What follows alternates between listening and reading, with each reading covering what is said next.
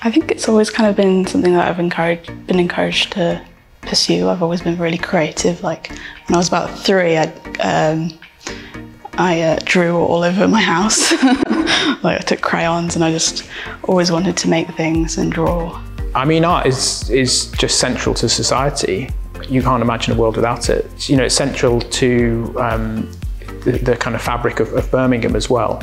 When I was beginning this course, I didn't think like anything would go further than just doing my course. And I think being and doing this course at the School of Art has definitely helped with my career and sort of opportunities that have been offered to me.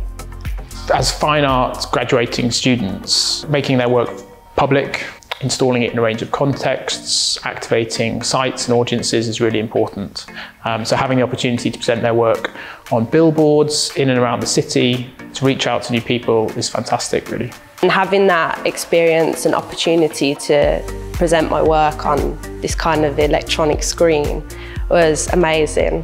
I think it's made me feel more certain of how I can achieve being an artist and who I need to talk to. So I think being at university has definitely provided with more kind of external creative opportunities. You know, they've leapt at the chance to present their work in different contexts and use the Inspired Festival as an opportunity to catch up on that part of their practice. But the course itself has kind of made me rethink about how I approached art.